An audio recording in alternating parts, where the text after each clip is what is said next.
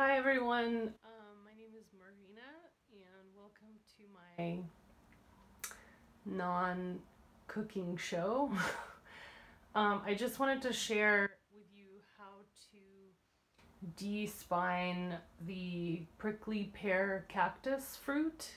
I was looking online for all kinds of methods, and so far this seems to be the most effective. So here you see I have a whole bowl of the prickly pear cactus fruit from my uncle's backyard.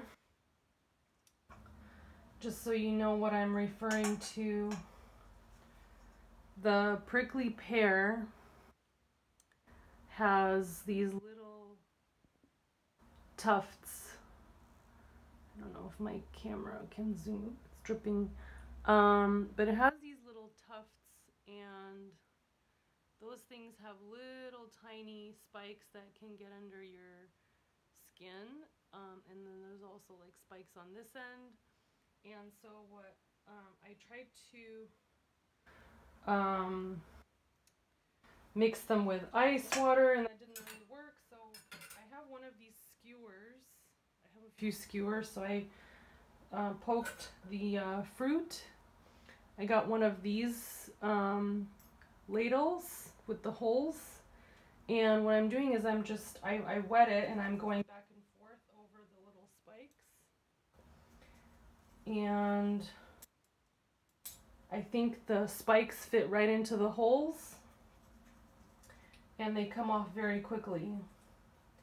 The only thing is that I'm concerned that it might rotate on the skewer, so I just try to do this very quickly, and then I rinse and continue.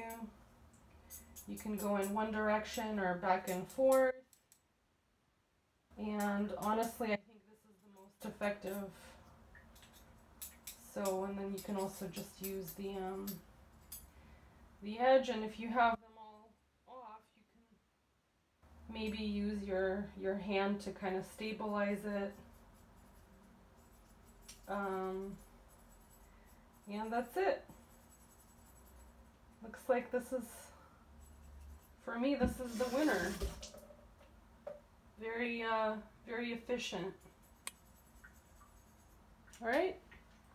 I hope you enjoyed, and you can see now this is the finished product. It's kind of not too in focus, but I don't know how to do that.